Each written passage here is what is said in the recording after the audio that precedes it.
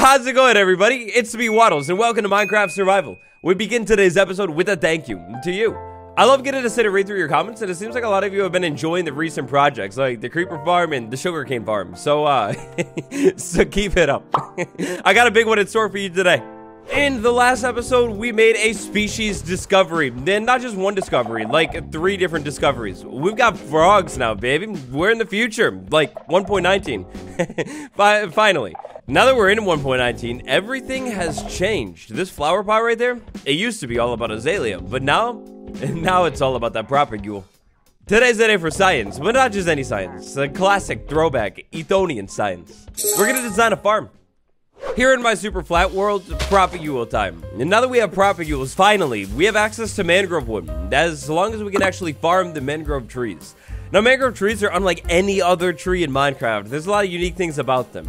First things first, we have this whole propagule thing. We're going to design a farm, and we're going to want to work this into the farm somehow, so we always have propagules. There's the roots, which are really, really cool. We could probably come up with a use for those. There's the wood, which definitely, I have like, off the top of my head, 2 different builds that I want to do with mangrove wood, so definitely going to need some of that stuff. And then the vines. If we could farm the vines from this thing, or at least maybe have the option to farm the vines from this farm, yeah, I think that would be good.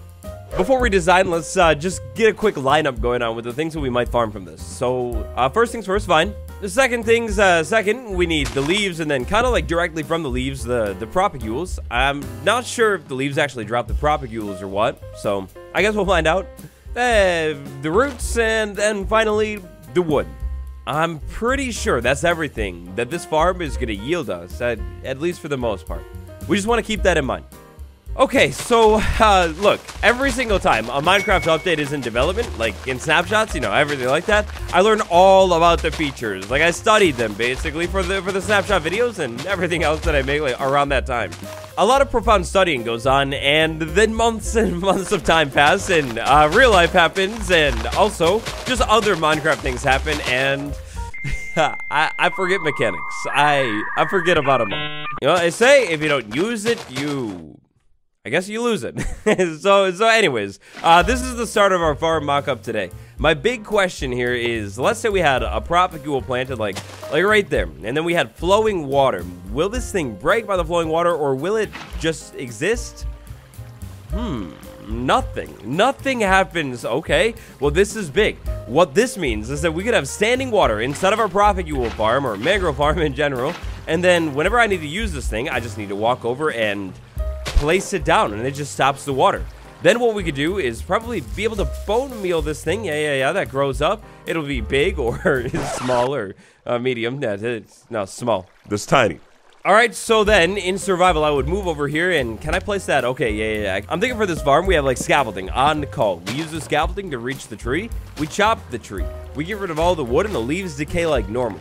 Then the roots, we're gonna have to take those out on our own. Moss layers, moss carpet. I completely forgot about that. We're gonna get moss carpet from this farm too. All right, so real quick, we'll add that to the lineup. That's very, very important to know. But over here, we chop the tree down, then everything will decay on its own. The water restores on its... What happened to the water? What's going on with the water? What is that? Interesting. So it seems that when I planted the propagule right there and then bone mealed it, something went wrong with the water currents. And that's not even a full block. It's just level water. Oh, you know what it is. I think I figured it out. When we grow this tree, wherever the roots grow, like right there, that turns the flowing water just immediately into water source blocks, so it can be waterlogged. That's very interesting. And also very annoying. Man, that's too bad. So that's gonna be a little bit of a problem, but to be honest, I was already surprised that the water didn't completely ruin the propagules. I had another plan in mind the whole time. What I was thinking here is maybe we could have like water, like maybe even just continuous water or almost continuous water sitting in a reserve on one side of the farm, and then all we do is that old-fashioned piston farm trick. So we have pistons sitting down somewhere, and then basically the pistons are raised up, you know, like cut off the water. Then I hit a power source, the pistons go down, the water spills out and flushes everything out of the farm. That's pretty simple, and I don't think there's going to be any problems with it. Okay, so threw something together really quick. Just kind of a simple mock-up. Didn't really worry about aesthetics or anything like that. So now we have pistons that we can toggle on and off. That makes sense. I would love to be able to use water for all of the item collection. And speaking of all of the item collection, ideally, we get every single thing from these mangrove trees. But as you can see here, this one's kind of like it's kind of a wide load, if you know what I'm saying. Like the trees are chaotic. They can grow in so many different forms. So what we're gonna have to do is make this farm at least big enough so hopefully, like almost all of this stuff drops every single time. That means this thing is going to take up quite a bit of space. Now, this is not something that I really am too concerned about, but what about containing mangrove trees? Like, let's say I were to put a ceiling above the mangrove tree, like maybe up here. We'll start with a 3x3 and see if this will do anything. Could I maybe stop the mangrove tree from growing too tall? Let's see. So bone meal that, and I mean, yeah, it did kind of work, but I don't know if I really want to do that. If I could grow one big tree and get a ton of logs from it, I think one big tree is better than like 2 medium trees. These trees are kind of annoying, so we'll just let them grow however we want them to grow. Honestly, probably growing the trees like that will also conserve bone meal. Now, thinking about design aesthetics for this farm, since we're going to plant the propagule on land, it doesn't matter about water or anything like that anymore. But what can we plant this stuff on and what can't we plant this stuff on? Yeah, that's what I thought, unfortunately. So it's not going to work on that. How about on wood? Probably not. On stone? Yeah, no way. Sand? Yeah, no way also. It seems like we're gonna have to stick to like dirt and maybe mud. We could maybe use mud. Mud has to be a sure one, right? Like it grows in the mud and the mangrove swamp, so mud's gotta work. Yeah, mud works. So yeah, we could maybe do mud for like aesthetic purposes on the bottom of the farm. That could look good. I don't think it's gonna work, but somebody's gotta ask it. Somebody has to ask the question. What about the other types of mud? Does this work? Nope, that doesn't work. And a hopper, does it work on a hopper? No chance at all. But look at a hopper, they match like perfectly. The mud is confirmed to be iron. Over here, in our good old-fashioned survival world, we need to find a 16x16 block area where we can set this farm up. I think I have a pretty good idea, but we might have to make some adjustments. This idea is maybe right over here, just past the wheat farm.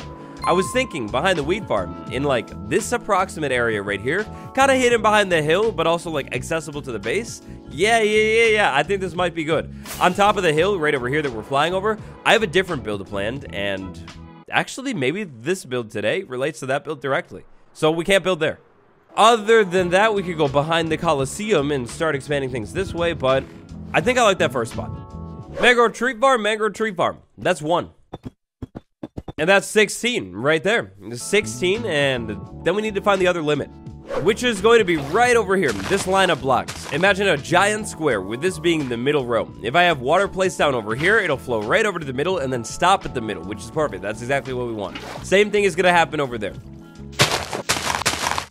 Now what I need to do is figure out how to turn this entire farm into mud blocks. I think maybe the fastest way is going to be when we dig out the land, just go back and forth, then grab the water, run back over here, hopefully quickly before the grass fills in, and dump the water down. Then when we have grass over here, I think maybe the fastest way to get rid of the grass is just till it. We till the block and let nature take its course. Without any water sources over here, this will just turn back into dirt. And then same thing, I can pretty quickly just grab water from right over here, run back over here, and dump it down. But grass is so quick, it's way too fast. I think what I need to do maybe is like work in small sections, like don't dig up too much dirt. Otherwise, the grass is just gonna fill in, and poor Kev over here, Kev, I don't want you to go away. And if I want to get serious about this operation, we clean out the hotbar, like, all the way. Then I fill up the hotbar with water. Then me and you, we can actually embrace speed. Oh, you feel that? You feel that right there? You see that? Yeah, well, that was speed.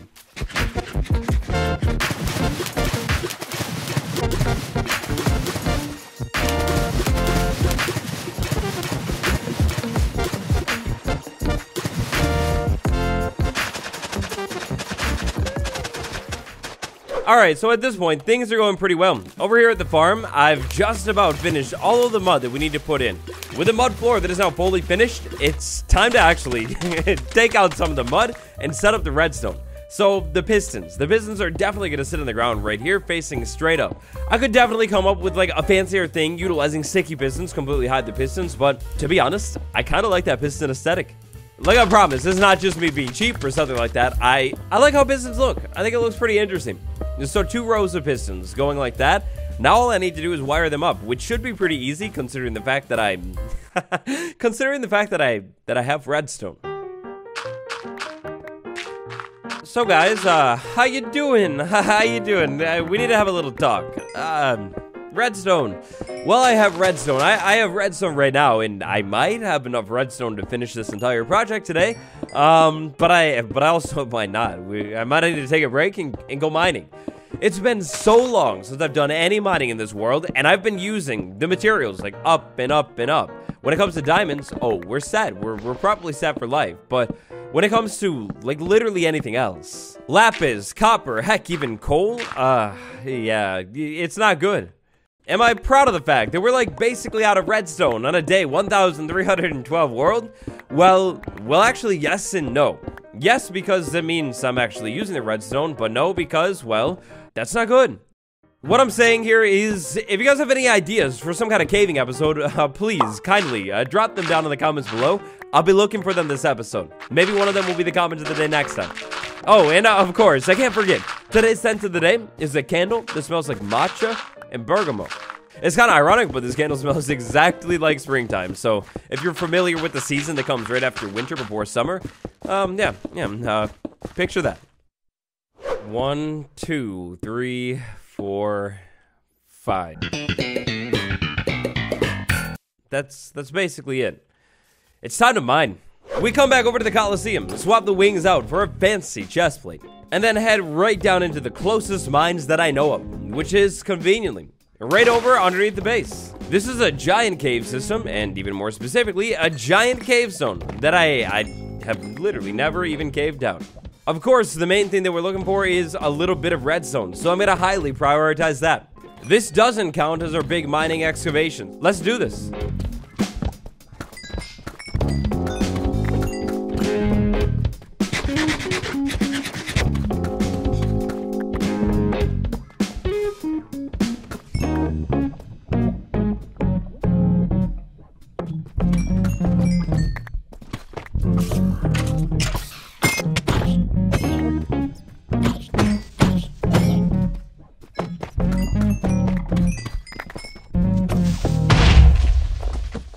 Alright, this is what we're gonna call it. Right now, all of this redstone in the inventory, yeah. This should be way more than enough to finish everything that we need to today. Now, the only thing I need to do is figure out where I came from and how to get out of this place. There we go. We're back. Swap the plate for some wings. Put all this other random stuff away that we don't really need today. Next stop, Enchanting Cave. Just gotta do a tiny bit of enchanting. There we go, that's good. And to now, redstone. Almost. Couple small adjustments, and we'll be good. And now, redstone. Okay, I broke it. I broke the machine, but look it, redstone. Redstone works. So this will be the on-off switch for the water system inside of this farm. That's perfect. Now, we gotta set up a border around this farm, you know, so we can actually put the water inside of it and actually start growing the trees. This border is only gonna be a temporary border. I wanna harvest the trees and actually use the mangrove wood for the border. Think it'll look great. For now, that'll do. Theoretically, if we had water dumped right over there, and then if we got a little bit more water and dumped it right here, and then we hit this switch right there, all of the water should be cut off. If we hit the switch again and check out the water, they're perfectly in line. They're gonna flow right over here to the middle. Now we need to dig down right in here and set up another water stream.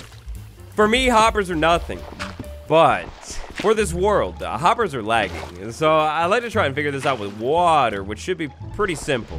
All we need to do is move it over to here, maybe simple ice boost, and then a little bit more water, or if the items fall directly on it, you know what we'll do is we'll step it down and keep it moving. So with the system set up how we have it set up, that's going to move all of our water or items over to this spot right here. Then from that spot, we can start with the hoppers and the item sorter. Now, this has been a long time since I built an item sorter. I remember how they work with locking the hoppers and everything like that, of course. I just have to consider how much space we actually need. What we might want to do is move in like a couple more blocks into the wall right there and then have a simple building or like pickup spot set up under the ground right here. The sorting system that we're going to need, as we figured out earlier, is going to need to involve 1, 2, 3, 4, 5, 6 different things. A 6-item sorter. That should be easy. You know, I'm not proud of it, but this might be the first comparators of this entire world. I think we're gonna need 6? Well, actually, technically, I think we could get away with 5. Those are the first comparators, I think.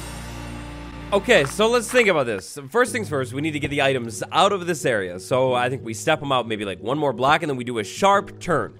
I think I want to keep the item sorter as close to this farm as possible, and I'd also like to move it over towards the wheat farm. So that means the next step is this way, and yikes, that's a problem. That's a problem. To account for that stuff going on over there, we'll make some small adjustments, and actually just continue the water a little bit more. We'll have the system continue to this spot right here. That should be good. Okay, scratch that. Wait a second, guys. I just realized something. Then I'm onto something big. I don't know how I didn't think about this. Why in the world, like legitimately, why in the world? Tell me, answer now. Why would I drop the items down to the ground and bury the item sorter to jump down into a hole when I could literally use a bubble elevator and shoot the items up to the surface right there and set up the storage system right up top?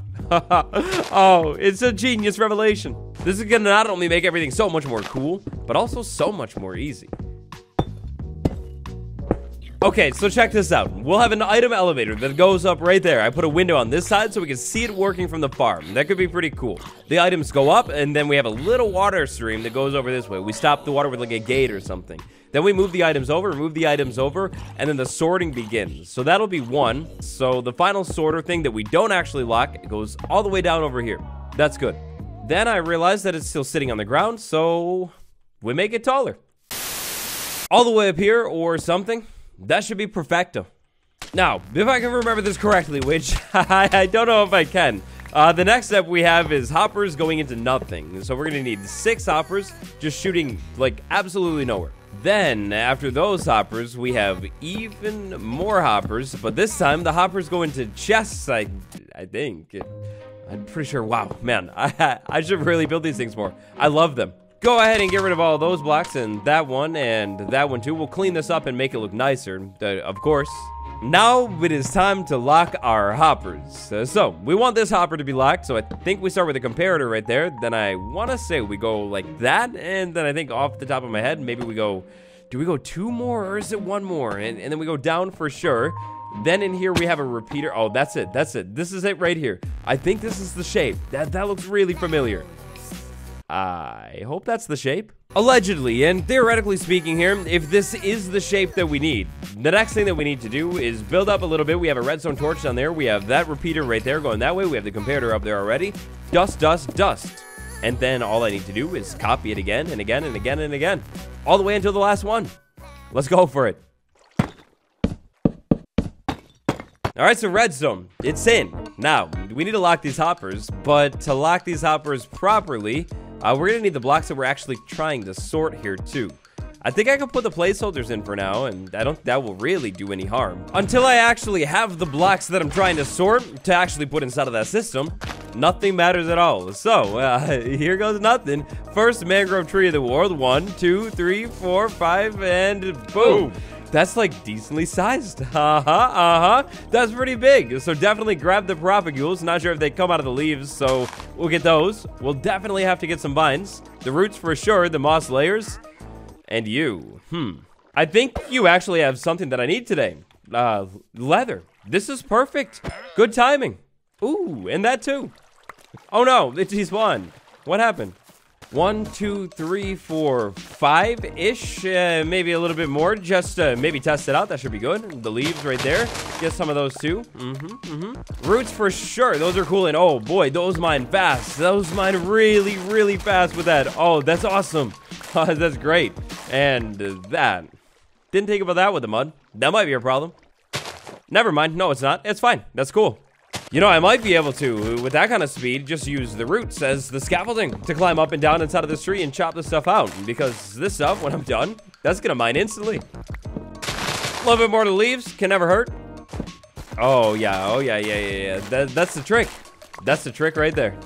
Well, that decays. Up here inside of the hoppers, I think it's like, what, 45-ish items right here? So I think what I need to do is double the amount of placeholder blocks that I, or is it less? No, yeah, it's definitely that. 10 temporary, like holding blocks, and then the actual things. So in the first one, we'll do moss carpet. In the second one, we'll do vines. And the third one, we'll go ahead and do like leaves. I feel like that makes sense. And this one, we'll do like propagules. I'm not going to have enough though. And then finally, wait. Did I mess this up again? Wait, no. No. Roots and then wood. Roots and then wood. That's perfect. I think that's exactly it. That should sort, like, basically everything out of this sorter. All I need to do is finish the water, get a couple more propagules, and we'll check this out. But there is one more addition that we're going to need to work into this farm. I think we could work the addition into the farm, like, maybe right over here. It's kind of an ugly-looking wall. We need a consistent way to be able to get propagules, just in case they don't actually, like, drop out the leaves. So, consistent way to get propagules, all I need to do is design something that looks like aesthetically okay with leaves right there. Then I can walk over to the leaves and bone meal the bottom to get the propagule, then bone meal the propagule to grow it all the way up, and boom. Or I grow it a little bit more, but yeah, you get the point. I think that's how that'll work. Once we get this in and then clean it up a little bit, maybe get the red wood in here, truly, we have an all-in-one mangrove tree super farm. Let's finish this thing up.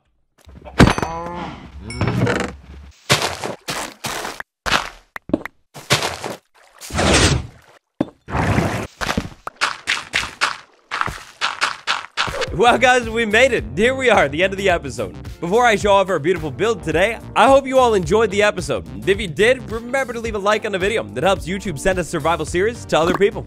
Alright, so the farm. I am so happy with the farm, but I did make a giant discovery.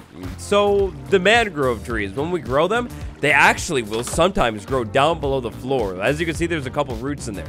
This was a huge problem, considering redstone wires. If you're setting this farm up in your world, kind of like I did here, remember to put slabs anywhere where you have wires stepping down, because if you don't, roots will grow in the way and then completely mess up your redstone. It's not good.